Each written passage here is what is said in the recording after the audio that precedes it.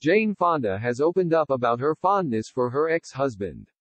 Not everyone gets on with their exes, but Jane Fonda, 84, has revealed she even has a favorite out of her 3 ex-husbands. The Grace and Frankie star revealed who her favorite ex-husband was during a question-and-answer session with her co-star, and friend of 50 years, Lily Tomlin in April.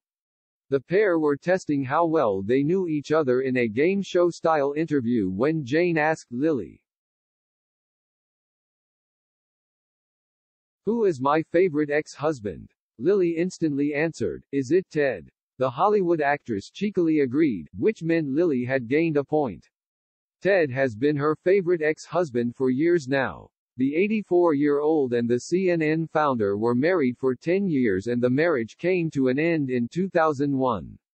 It was Jane's 3rd marriage. The veteran actress had opened up about Ted Turner in a 2012 blog post, JaneFonda.com. Jane, who is known for her political activism, had attended the Georgia Campaign for Adolescent Pregnancy Prevention fundraiser, in Atlanta, in October 2010. Jane founded GCAP in 1995 and it has been renamed the Georgia Campaign for Adolescent Power and Potential. The Barbarella star explained in the blog post, "This year we wanted an event that allowed for a deeper discussion of the work that GCAP does and how it all began. That meant involving Ted Turner, my favorite ex-husband,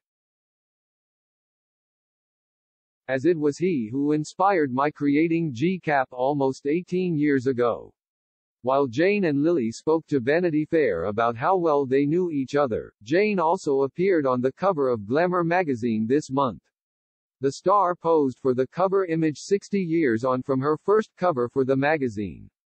On her return, she spoke about her decades-long career. Jane stunned in the photos and put on a youthful display. She first appeared in the magazine as an 18-year-old in 1959.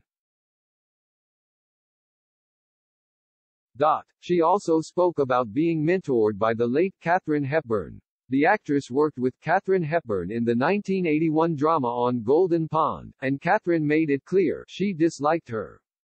Jane said, "She said she learned to admire me but she didn't really like me. She took me under her wing in a certain way and that was important.